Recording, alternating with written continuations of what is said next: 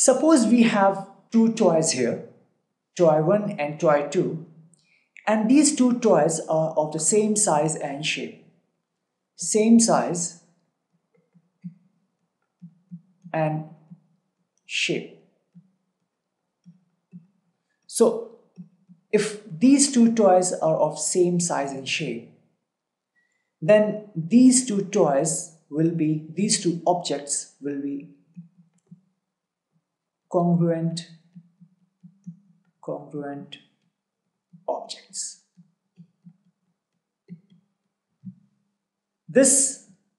These two objects represent satellite model.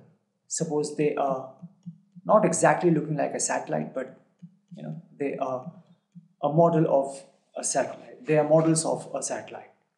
This satellite 1 model and this satellite 2 model, these two are exactly of the same size and shape, just like these two toys. Therefore, even these two objects having same size and shape will be called congruent objects. Congruent objects. And this relationship of being of same size and shape and therefore being congruent is called congruence. Congruence. So clearly we are going to talk about congruent and congruent objects, congruent and congruence in our next couple of videos, because we are going to cover this topic. So remember these two terms, congruent and congruence. This was about objects. Okay. And here in these two figures are actually plane figures. They are plane figures. Now, if you're wondering that what do we mean by plane figures, why this plane word before figures? Actually, plane figures represent those figures which are two-dimensional,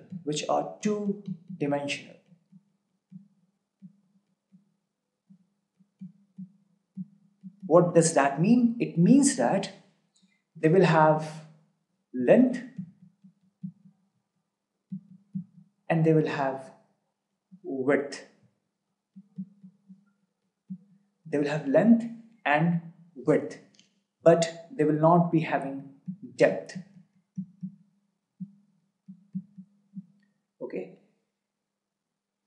So two-dimensional figures are those, plane figures are two-dimensional figures having only length and width, like a triangle, okay, like a circle, like a hexagon. Okay. So these all figures are actually plane figures. That is, they will be having two dimensions, length and the width, but not the depth.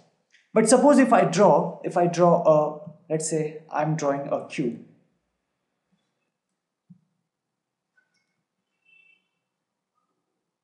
Just a rough diagram of a cube.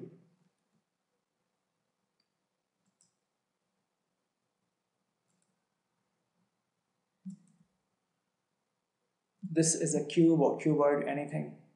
But just I want to show you a three-dimensional figure. Now in this case, it's having length, it's having width, and it's having in this direction, like this is a three-dimensional figure, depth or height also. Okay, so in this one you'll be having length and a width,